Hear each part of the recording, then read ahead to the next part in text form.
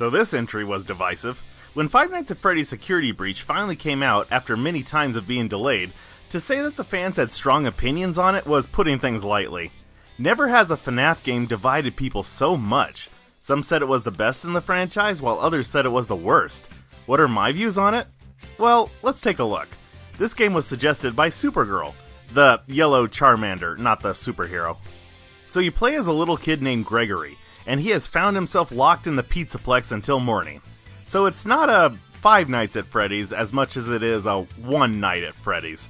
But you are not alone. This time, Freddy helps out in your adventure. In an interesting new concept, you can now hide inside Freddy for safety when the other animatronics are chasing you. But not only that, when Freddy gets upgraded with certain features like new claws or eyes, it allows him to get to new areas or to see objects through the walls. Freddy is kind of like your guide through this whole thing. He will give you tips on how to progress and serve as your only ally. Which is an interesting concept, because usually in a Five Nights at Freddy's game, you have no allies. It's just you versus everyone else. Probably the best part of this game is the Pizzaplex itself. The entire thing is just so insanely detailed, and every area has its own unique look to it. I'm sure most players had fun, and I use that term loosely, traveling around the daycare to locate the generators to turn the lights back on, all the while escaping from the daycare attendant. And even though it was cool, the stressfulness when you're in the lower areas playing a game of red light, green light with the endoskeletons?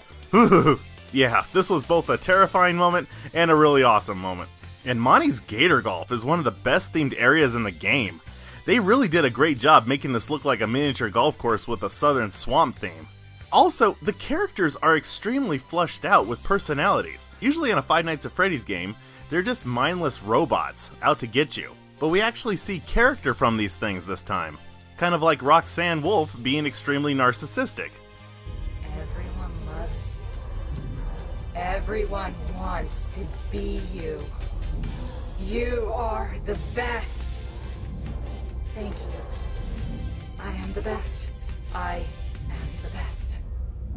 So why did this game get so much hate when it came out? Mostly it comes down to 4 reasons. 1. The game's story is a little all over the place. It was kinda teased that Vanny was going to be the main focus, but honestly, she's hardly even in it.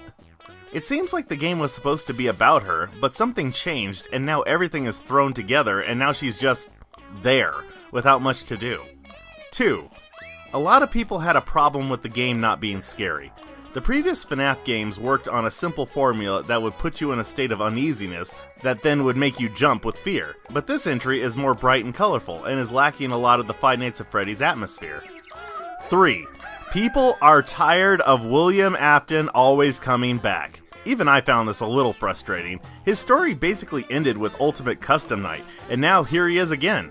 Why do we have him when we have a new character that can be developed and fleshed out? And 4. It is insanely glitchy. Playing through this game, I encountered so many glitches. Like, I have never found this many glitches in one game. And that made a lot of fans upset. It was like they were given a game that wasn't finished yet, which is probably what happened since it got pushed back so many times, they probably didn't want to do it again. But what do I think about this whole thing? Overall, I had fun playing it. It's not one of the best in the franchise, but it's not the worst either.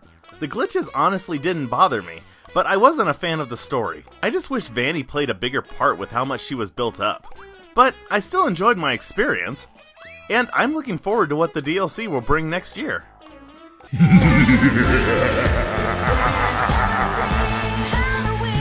Halloween.